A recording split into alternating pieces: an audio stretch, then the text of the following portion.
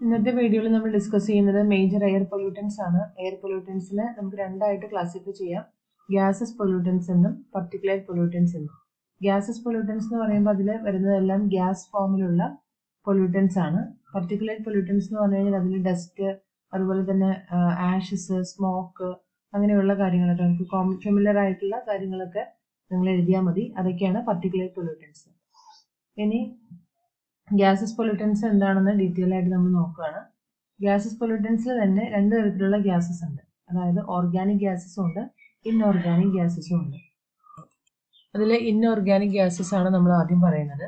Inorganic ഗ്യാസസിൽ വരുന്നതാണ് oxides of sulphur. The important oxide of sulphur in the atmosphere is sulphur dioxide. Sulphur dioxide ആണ് SO2. Sulphur dioxide എങ്ങനെയാണ് sulphur ഡയോക്സൈഡിലേക്ക് വരുന്നത് നമുക്ക് നോക്കാം. Composition of fossil fuel used for domestic and industrial purpose. Industrial പർപ്പസിനെയും domestic പർപ്പസിനെയും വേണ്ടി use ചെയ്യുന്ന fossil fuels ആണ് sulphur dioxide ആയിട്ട് മാറുന്നത്. സൾഫർ ഡയോക്സൈഡ് നമ്മുടെ എൻവയോൺമെന്റ് പൊല്യൂട്ടഡ് ആക്കുന്നതിൽ ഒരു ഇന്റഗ്രൽ റോളും സൾഫർ ഡയോക്സൈഡിനുണ്ട്. സൾഫർ ഡയോക്സൈഡ് SO2 ആണ്. SO2 ഒരു കളർലെസ് ആയിട്ടുള്ള ഗ്യാസ് ആണ്. അതുപോലെ തന്നെ നമുക്കൊരു സഫോക്കേറ്റിംഗ് ആയിട്ടുള്ള ഒരു ഡിസ്കംഫർട്ട് ഫീൽ ചെയ്യുന്നതായിട്ടുള്ള ഒരു ഗ്യാസ് ആണ്. ഇനി SO2 ഓക്സിജനുമായിട്ട് റിയാക്ട് ചെയ്യുന്നതിന്റെ ഭാഗമായിട്ടാണ് സൾഫർ ട്രൈഓക്സൈഡ് ആയിട്ട് ഫോം ചെയ്യുന്നത്. ഇനി നമുക്ക് പറയുന്നത് ഓക്സൈഡ്സ് ഓഫ് കാർബൺ ആണ്. ഓക്സൈഡ്സ് ഓഫ് കാർബണിൽ 2 മെയിൻ കോമൺ ആയിട്ടുള്ള ഓക്സൈഡ്സ് ആണുള്ളത്. ഒന്ന് കാർബൺ മോണോക്സൈഡ്, അതുപോലെ തന്നെ കാർബൺ ഡയോക്സൈഡ്. ഇത് രണ്ടുമാണ് അറ്റ്മോസ്ഫിയറിൽ കോമൺ ആയിട്ട് നമ്മൾ കാണുന്നതായിട്ടുള്ള carbon oxides. Carbon monoxide and carbon dioxide. Carbon monoxide ആണ് CO, കാർബൺ ഡയോക്സൈഡ് ആണ് CO2. ആദ്യം നമുക്ക് കാർബൺ മോണോക്സൈഡ് നോക്കാം.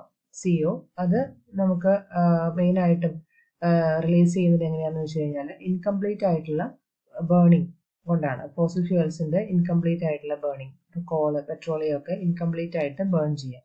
കംപ്ലീറ്റ് ആയിട്ട് ബേൺ ചെയ്യാതെ വരുന്ന സമയത്ത്, അതുപോലെ തന്നെ വുഡ്, ചാർക്കോൾ, ഇതൊക്കെ കംപ്ലീറ്റ് ആയിട്ട് ബേൺ ചെയ്യാതെ വരുമ്പോഴാണ് കാർബൺ മോണോക്സൈഡ് അതിൽ നിന്ന് ഫോം ചെയ്യുന്നത്.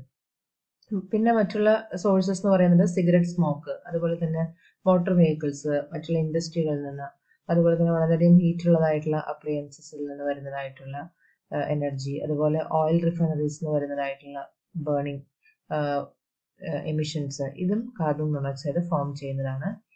നേരത്തെ നമ്മൾ പറഞ്ഞ പോലെ തന്നെ ഇവിടെയും കളർലെസ് ആണ്, അതുപോലെ തന്നെ ഓഡോർലെസ് ആണ്, മണമില്ലാത്തതാണ്, ടേസ്റ്റ്ലെസ് ആയിട്ടുള്ള ഒരു ഗ്യാസ് ആണ് കാർബൺ മോണോക്സൈഡ്. ഇത് നമ്മുടെ ലങ്സിലേക്ക് കാർബൺ മോണോക്സൈഡ് അബ്സോർബ് ചെയ്യുകയും അത് നമ്മുടെ ഹിമോഗ്ലോബിൻ, ബ്ലഡിലുള്ള ഹിമോഗ്ലോബിന്റെ ലെവലിനെയും അതുപോലെ തന്നെ ഓക്സിജൻ ക്യാരിയിങ് കപ്പാസിറ്റിയും ഒക്കെ നെഗറ്റീവായിട്ട് ബാധിക്കുന്ന ഒന്നാണ് carbon monoxide.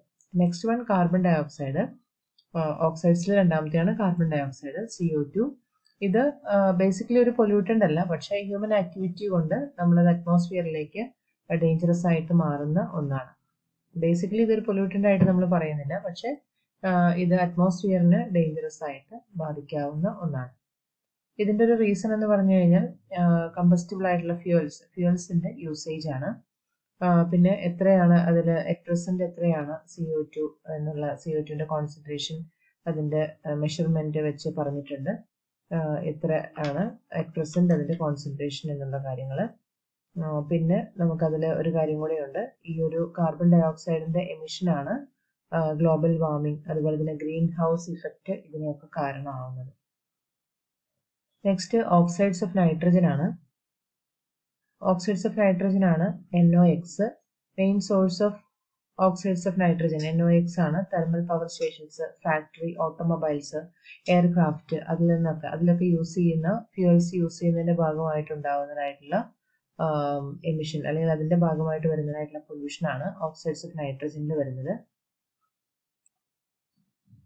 NO and NO2 above requisite level in the atmosphere become pollutants. NOയും NO2 ഒക്കെ തന്നെ അറ്റ്മോസ്ഫിയറിനെ പൊല്യൂട്ടന്റ് ആക്കുന്നതായിട്ടുള്ള ഗ്യാസസ് ആണ്. Both combine with water to form nitrous acid or nitric acid. ഇത് വാട്ടറുമായിട്ട് കമ്പൈൻ ചെയ്യുമ്പോഴാണ് നൈട്രസ് ആസിഡും നൈട്രിക് ആസിഡും ഒക്കെ ആയിട്ട് ഫോം ചെയ്യുന്നത്. ഇത് വളരെയധികം റിയാക്റ്റീവ് നേച്ചറുള്ള ഒന്നാണ്.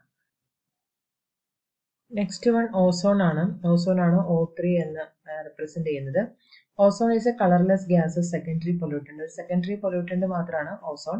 കളർലെസ് ആയിട്ടുള്ള ഗ്യാസ് ആണ്. ഇത് മെയിൻ ആയിട്ട് പ്രൊഡ്യൂസ് ചെയ്യപ്പെടുന്നത് കെമിക്കൽ റിയാക്ഷൻസിന്റെ ഭാഗമായിട്ടാണ്. ഇതിൽ നമുക്ക് പറയാവുന്ന ഒരു കാര്യം എന്താണെന്ന് വെച്ച് കഴിഞ്ഞാൽ ഇതൊരു major component of photo chemical smog ആണ്. Major component of photo chemical smog.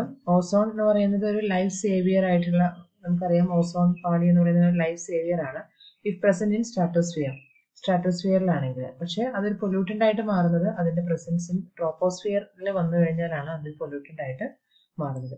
ഇനി മറ്റുള്ള ഇൻഓർഗാനിക് ഗ്യാസസ് ആണ് ഇനി പറയാൻ പോകുന്നത്. അതിൽ പറയുന്നത് ഇൻഓർഗാനിക് ഗ്യാസസ് എന്ന് പറഞ്ഞു കഴിഞ്ഞാൽ ഇതിൽ നമ്മളിപ്പോൾ പറയാത്ത ഇൻഓർഗാനിക് ഗ്യാസസ് ആണ് ഹൈഡ്രജൻ ക്ലോറൈഡ്, അതുപോലെ hydrogen sulphide, ammonia, chlorine, aspirin, ആർസൈൻ, അതുപോലെ ഫോസ്റ്റിൻ etcetera are strong pollutants of the atmosphere. These are emitted from various industries. ഇതും നമുക്ക് പറയാവുന്ന ഇൻഓർഗാനിക് ഗ്യാസസ് ആണ്. ഇനി നമുക്ക് അടുത്തതായിട്ട് ഓർഗാനിക് ഗ്യാസസ് ഏതൊക്കെയാണ് നോക്കാം. Organic ഗ്യാസസിൽ ആദ്യത്തെയാണ് aldehydes. Thermal decomposition of fat, oil, അതുപോലെ തന്നെ glycerol release aldehydes in the form of organic gases. അതായത് ഓർഗാനിക് ഗ്യാസസ് ആയിട്ട് ഫോം ചെയ്യുന്ന ഒന്നാണ് ഫാറ്റ്, അതുപോലെ തന്നെ ഓയിൽ, ഗ്ലിസറോൾ, ഇങ്ങനെയുള്ളതിൽ നിന്നെല്ലാം തന്നെ ആൽഡിഹൈഡ്സ് എന്ന് പറയുന്ന ഓർഗാനിക് ഗ്യാസ് റിലീസ് ആവുന്നു. ഇത് നമ്മുടെ നേസൽ ട്രാക്ഷനെയും അതുപോലെ റെസ്പിറേറ്ററി ട്രാക്റ്റിനെയും എഫക്ട് ചെയ്യുന്നു. നമുക്ക് എന്തെങ്കിലും ഇറിറ്റേഷൻ വരിക, ഗ്യാസ് നമ്മുടെ മൂക്കിലേക്കോ അല്ലെങ്കിൽ നമ്മുടെ ലങ്സിലേക്കോ ഒക്കെ കയറുന്നതിന്റെ ഭാഗമായിട്ട് നമുക്ക് എന്തെങ്കിലും ഇറിറ്റേഷൻ ഫീൽ ചെയ്യുന്നതായിട്ടുള്ള ഓർഗാനിക് ഗ്യാസസ് ആണ് ആൽഡിഹൈഡ്സ്. രണ്ടാമത്തത് ഹൈഡ്രോ കാർബൺസ് ആണ്. Hydro കാർബൺസിൽ various hydro carbons which pollute the atmosphere. ഏതൊക്കെയാണ് നമുക്ക് എഫക്ട് ചെയ്യുന്നതായിട്ടുള്ള ഹൈഡ്രോ കാർബൺസ് ഏതൊക്കെയാണെന്ന് നോക്കാം. നമ്മുടെ അറ്റ്മോസ്ഫിയറിനെ പൊല്യൂട്ടഡ് ആക്കുന്നത് മീഥെയിൻ, അതുപോലെ തന്നെ വൊളാറ്റൈൽ ടെർപൈൻസ്, എത്തിലിൻ, ഇതൊക്കെ നമ്മുടെ ഹൈഡ്രോ കാർബൺസ് ആണ്. ഇത് നമ്മുടെ അറ്റ്മോസ്ഫിയറിനെ പൊല്യൂട്ടഡ് ആക്കുന്നു. ഇതും ഈ പറഞ്ഞ പോലെ തന്നെ നമുക്കുള്ള ഇറിറ്റേഷൻസ് ഒക്കെ ഉണ്ടാക്കുന്ന ഗ്യാസുകളാണ് ഈ ഒരു ഹൈഡ്രോ കാർബൺസ് എന്ന് പറയുന്ന ഓർഗാനിക് ഗ്യാസ്. അടുത്തത് പർട്ടിക്കുലേറ്റ് പൊല്യൂട്ടൻസ് ആണ്. നമ്മൾ ആദ്യം പറഞ്ഞു മേജർ ആയിട്ടുള്ള എയർ പൊല്യൂട്ടൻസ് രണ്ടെണ്ണമാണ്. ഒന്ന് ഗ്യാസസ് പൊല്യൂട്ടൻസും മറ്റൊന്ന് പർട്ടിക്കുലേറ്റ് പൊല്യൂട്ടൻസും. ഗ്യാസസ് പൊല്യൂട്ടൻസ് നമ്മളിപ്പോൾ കണ്ടു കഴിഞ്ഞു. ഇനി പർട്ടിക്കുലേറ്റ് പൊല്യൂട്ടൻസ്, അതിൽ നമുക്കിവിടെ പറയാം these may be in the form of solid particles or liquid droplets including fumes, smoke, fog, dust, pollen, bacteria, fungi and aerosols. ഇതെല്ലാം ഇതിൽ വരുന്നതാണ്, പർട്ടിക്കുലേറ്റ് പൊല്യൂട്ടൻസിൽ വരുന്നതാണ്. This category include about 5% of the weight of air pollutants present in the atmosphere. ഇത് air പൊല്യൂട്ടൻസിന്റെ ഒരു 5%ഓളം നമുക്ക് ഈ particulate pollutants വരുന്നുണ്ട്. 8 billion solid particles ആണ് നമ്മുടെ അറ്റ്മോസ്ഫിയറിലേക്ക് ഓരോ ദിവസവും പെനിട്രേറ്റ് ചെയ്യുന്നത്. 8 ബില്യൺ സോളിഡ് പാർട്ടിക്കിൾസ് ആണ്. ഇനി ഏതൊക്കെയാണ് ഇതിന് വരുന്ന പൊല്യൂട്ടൻസ് നോക്കാം. ഒന്ന് smoke and grit. Release of smoke and grit, atmospheric ash or fly ash ആണ് ഇതിൽ വരുന്നത്. ഇത് domestic hertz and factory Chimmini is A major source of pollution industrial areas. മെയിനായിട്ടും ഇൻഡസ്ട്രിയൽ ഏരിയാസിൽ നിന്നും അതുപോലെ തന്നെ ഡൊമസ്റ്റിക് ആയിട്ടുള്ള യൂസേജിൽ നിന്നും ഈ സ്മോക്ക് ആൻഡ് ഗ്രിറ്റ് നമുക്ക് ഈ ഫ്ലൈ ആഷസ് നമുക്ക് ജനറേറ്റ് ചെയ്യുന്നുണ്ട്. രണ്ടാമത് ഫോട്ടോ കെമിക്കൽ സ്മോഗ് ആണ്. ഫോട്ടോ കെമിക്കൽ സ്മോഗ് എന്ന് പറഞ്ഞു കഴിഞ്ഞാൽ നമുക്കറിയാം ഒരു അറ്റ്മോസ്ഫിയറിക് കണ്ടീഷനെയാണ് നമ്മൾ സ്മോഗ് എന്ന് പറയാം. പക്ഷെ ഇവിടെ ഒരു അൺപ്ലസന്റ് ആയിട്ടുള്ള കോമ്പിനേഷൻ, സ്മോക്കും ഉണ്ടാവും അതേസമയം ഫോഗും ഉള്ള ഒരു അൺപ്ലസന്റ് കോമ്പിനേഷനാണ് ഫോട്ടോ കെമിക്കൽ സ്മോഗ്. അപ്പൊ അതിന്റെ ഒരു അങ്ങനെ വരുന്നതിന്റെ ഭാഗമായിട്ട് നമ്മുടെ ഓസോണിനെയും അതുപോലെ തന്നെ നമ്മുടെ അറ്റ്മോസ്ഫിയറിലും എല്ലാം തന്നെ അത് ഡാമേജ് ക്രിയേറ്റ് ചെയ്യും. തേർഡ് പറഞ്ഞത് ബയോസൈഡ്സ് അല്ലെങ്കിൽ പെസ്റ്റിസൈഡ്സ്. ബയോസൈഡ്സും പെസ്റ്റിസൈഡ്സും ആണ്. ഈ കെമിക്കൽസ് കോമൺ ആയിട്ട് അപ്ലൈ ചെയ്യുന്നത് സ്പ്രേയുടെ ഫോമിൽ യൂസ് ചെയ്യുന്നതായിട്ടുള്ള കെമിക്കൽസ്. അത് അവസാനം നമ്മുടെ അറ്റ്മോസ്ഫിയറിൽ തന്നെ ഗ്രാന്യൂൾസ് ആയിട്ട് മാറുക. നമ്മളിപ്പോൾ യൂസ് ചെയ്യുന്നതായിട്ടുള്ള കെമിക്കൽസ് അഗ്രികൾച്ചർ പർപ്പസിന് വേണ്ടിയിട്ടൊക്കെ നമ്മൾ യൂസ് ചെയ്യുന്നതായിട്ടുള്ള കെമിക്കൽസ് നോൺ ബയോഡിഗ്രേഡബിൾ ആയിട്ട് നിൽക്കുകയും അത് നമ്മുടെ ഹ്യൂമൻ ഹെൽത്തിന് ഒരു നെഗറ്റീവ് ആയിട്ടുള്ള ഇമ്പാക്റ്റ് ഉണ്ടാക്കുകയും ചെയ്യാം. നെക്സ്റ്റ് ഹെവി മെറ്റൽസ് ആണ്. ഹെവി മെറ്റൽസ് എന്ന് പറഞ്ഞു കഴിഞ്ഞാൽ അതിലും ഇതുപോലെ തന്നെ gases പ്രൊഡക്റ്റുകളാണ്. Fuel combustion emitted from factory, അതുപോലെ തന്നെ ഓട്ടോമൊബൈൽസിന്റെ ഒക്കെ പാർട്ടിക്കിൾസ്, ഹെവി ആയിട്ടുള്ള ടോക്സിക് ആയിട്ടുള്ള പാർട്ടിക്കിൾസ്, ഇതും നമ്മുടെ അറ്റ്മോസ്ഫിയറിനെ പൊല്യൂട്ട് ചെയ്യുന്നതായിട്ടുള്ള ഫാക്ടറാണ്. Then radio active elements, radio active dust, നമ്മുടെ എർത്തിലുള്ള റേഡിയോ ആക്റ്റീവ് ഡസ്റ്റുകൾ, ന്യൂക്ലിയർ ടെസ്റ്റുകളൊക്കെ നടത്തുന്നതിന്റെ ഭാഗമായിട്ട് വരുന്ന റേഡിയോ ആക്റ്റീവ് ഡസ്റ്റ്, അത് നമ്മുടെ അറ്റ്മോസ്ഫിയറിൽ തന്നെ എക്സിസ്റ്റ് ചെയ്യുകയും അത് പിന്നീട് നമ്മുടെ പൊല്യൂട്ടൻ്റ് ആയിട്ട് നമ്മുടെ അറ്റ്മോസ്ഫിയറിനെ ഡേഞ്ചറസ് ആയിട്ട് മാറ്റുകയും ചെയ്യും. നെക്സ്റ്റ് ലാസ്റ്റ് വൺ ലിക്വിഡ് പാർട്ടിക്കുലേറ്റ്സ് ആണ്. ലിക്വിഡ് പാർട്ടിക്കുലേറ്റ്സ് എന്ന് പറഞ്ഞു കഴിഞ്ഞാൽ ലിക്വിഡ് നേച്ചറിൽ നമ്മുടെ അറ്റ്മോസ്ഫിയറിലേക്ക് റിലീസ് ആവുന്നതാണ്. സ്പ്രേ ആയിട്ടോ അല്ലെങ്കിൽ ലിക്വിഡ് എയറോസോൾസ് ആയിട്ടോ ഒക്കെ നമ്മുടെ അറ്റ്മോസ്ഫിയറിൽ നിൽക്കുന്നതായിട്ടുള്ള ലിക്വിഡ് നേച്ചറിൽ നിൽക്കുന്നതായിട്ടുള്ള പാർട്ടിക്കുലേറ്റ്സ്.